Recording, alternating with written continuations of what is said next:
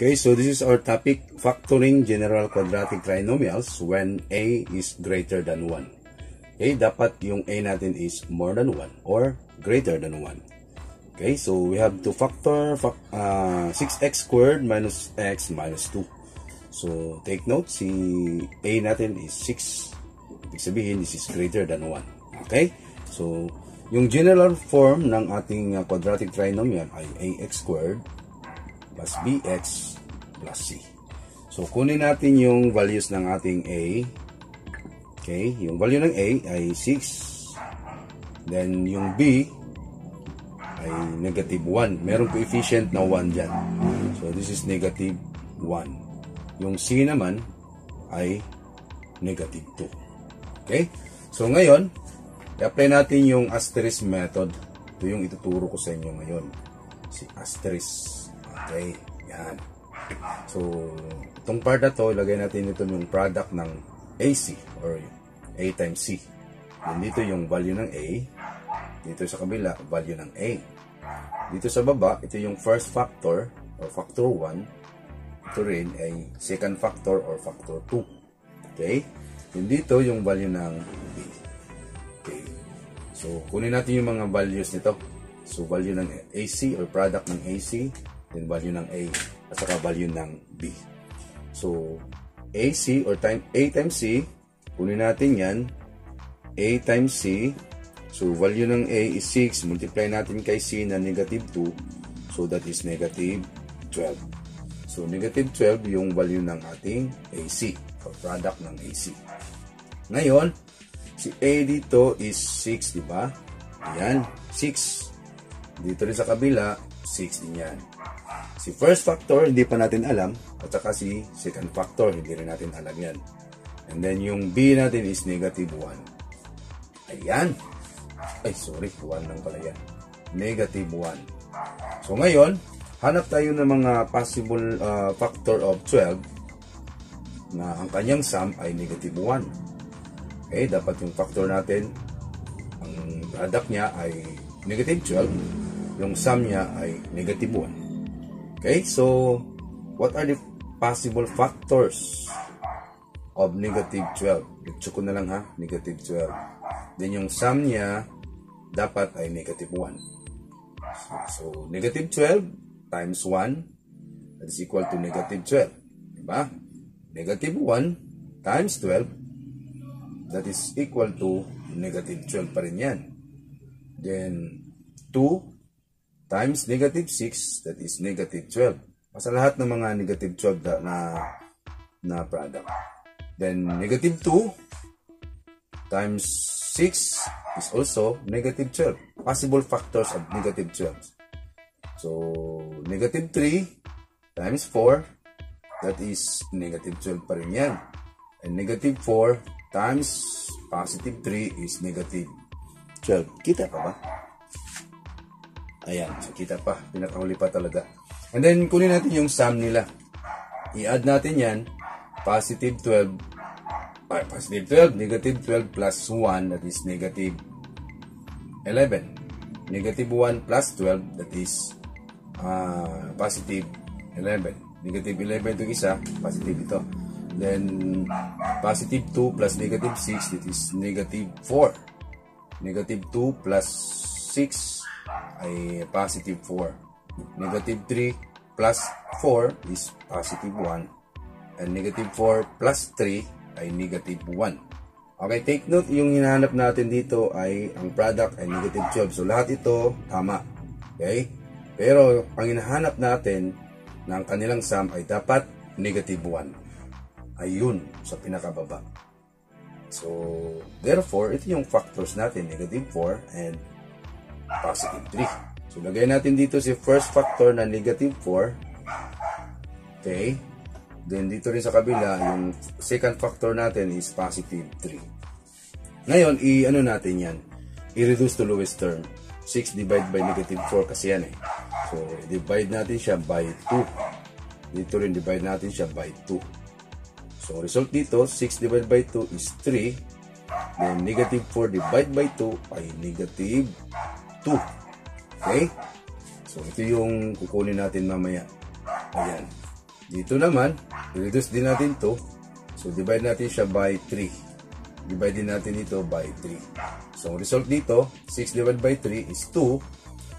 3 divided by 3 is 1. So, ito na yung mga factors natin. Okay? Lagyan natin dyan. Okay? Si 3x. 3 at saka yung x. Huwag kalimutan si x mo na manuloko. Okay, kasi x yung coefficient ng variable natin eh. And then, plus, ay no, hindi siya plus, negative 2. Negative 2. Pihan mo yan, diba? Dito naman sa kabila, positive 2. At huwag kalimutan si x mo. Kasi 2x times 3x, 6x squared yan. Then, ito, yung 1 or yung positive 1 plus 1. So, this is your factored form ng ating 6x squared minus x minus 2. Bye-bye.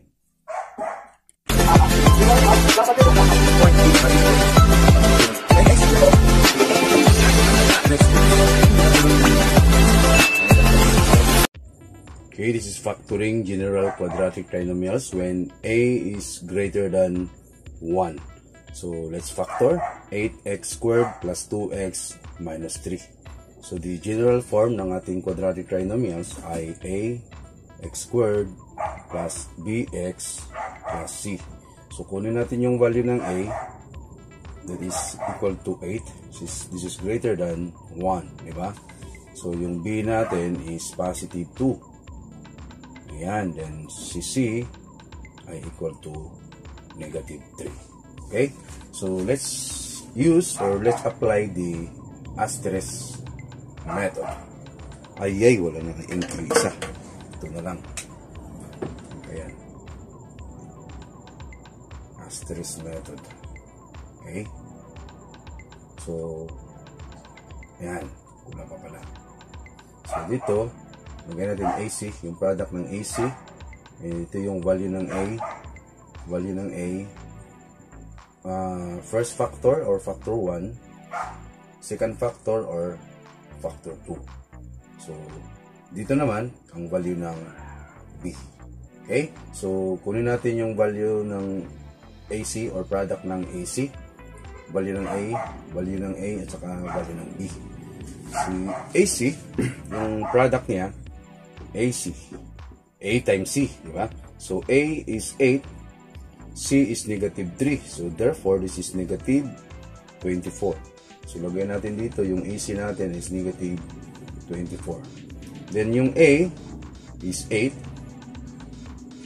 Okay? Dito naman, 8 din yan. So, yung first factor, hindi pa natin alam, at saka yung second factor. Yung B natin, alam natin yan, kasi nandyan sa given. So, 2. Okay.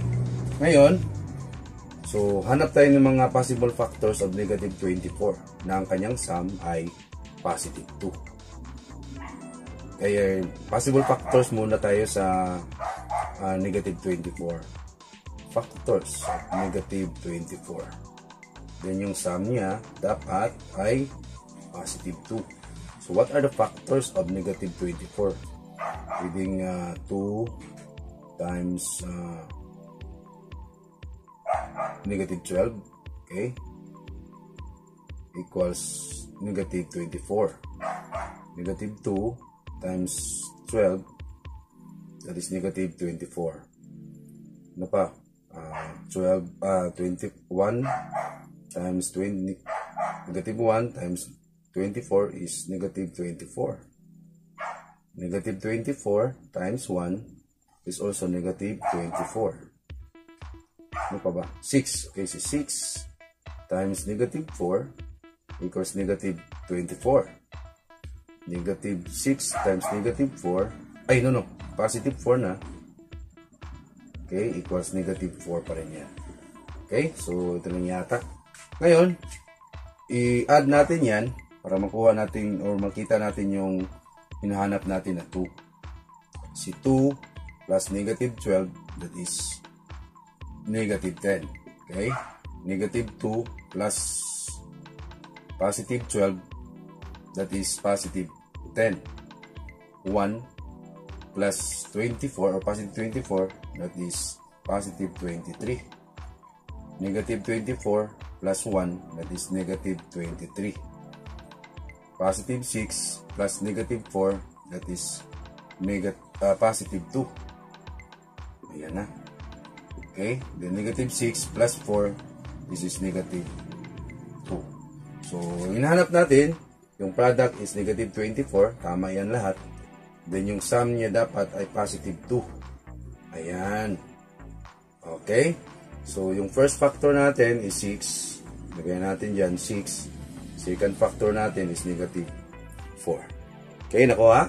Ngayon, i-reduce to lowest term natin kung ma-reduce siya. Kung hindi na, huwag na natin pilitin. Okay, ma-reduce yan. Yan.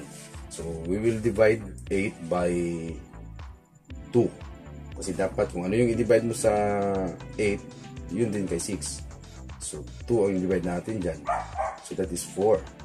Dito rin kay 6, divide natin by 2, that is 3. Okay? Ito yung kukunin natin mamaya. Dito naman, divide din natin to by 4.